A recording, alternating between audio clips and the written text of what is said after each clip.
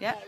Just got stung. Just got stung by either a bee or a wasp or something. Look, there's another one. A piece of. Can't believe it. It was on there, stinging like crazy. So Juan, get him over there. That fine man over there claims from Spain that if you put onion on it, it will seal it.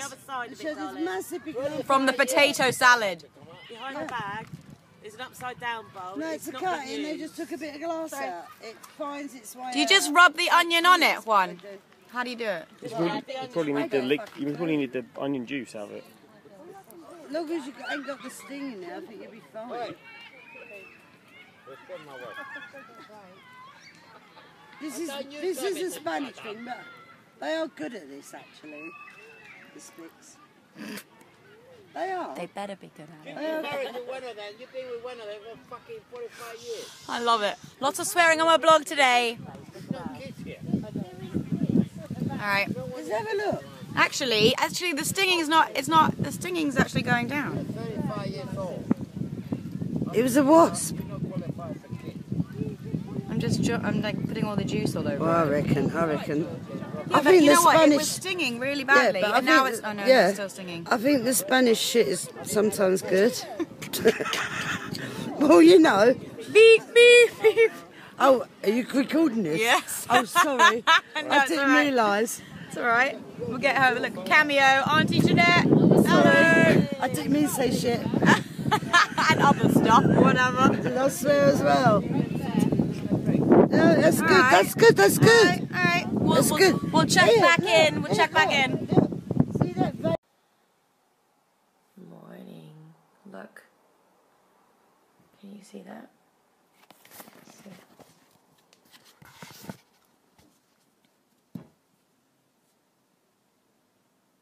It's gone.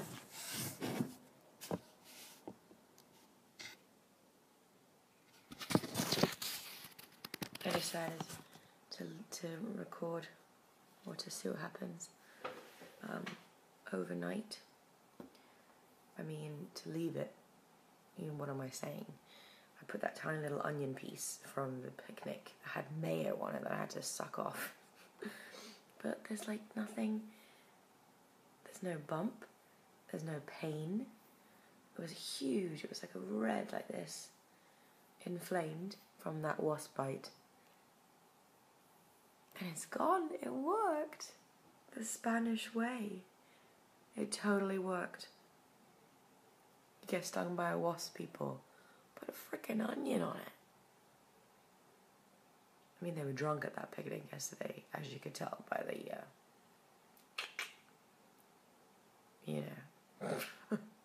swearing and all that, which I apologise for.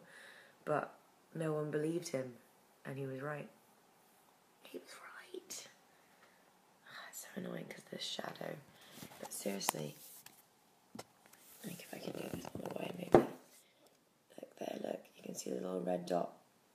But that's it. It's just a red dot.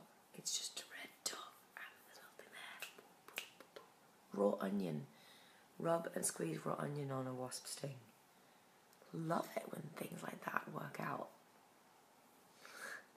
I have to go tell them now that Juan was right. They're not going to believe it. But I have video proof now. Ba-boom. Cha-ching. Disaster, by the way. Update. I need more onion.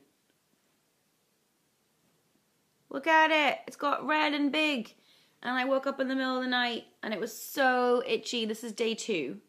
So itchy. And I was so tired that I didn't know what was happening. So I was itching and itching and I was like, oh no. It's the wasp sting. I'm itching. No. Look at it. But I've only put that one tiny piece of potato salad onion. So I need more onion. I can't tell you whether it's working or not because I don't know. I just don't know. Okay, so I put more onion on.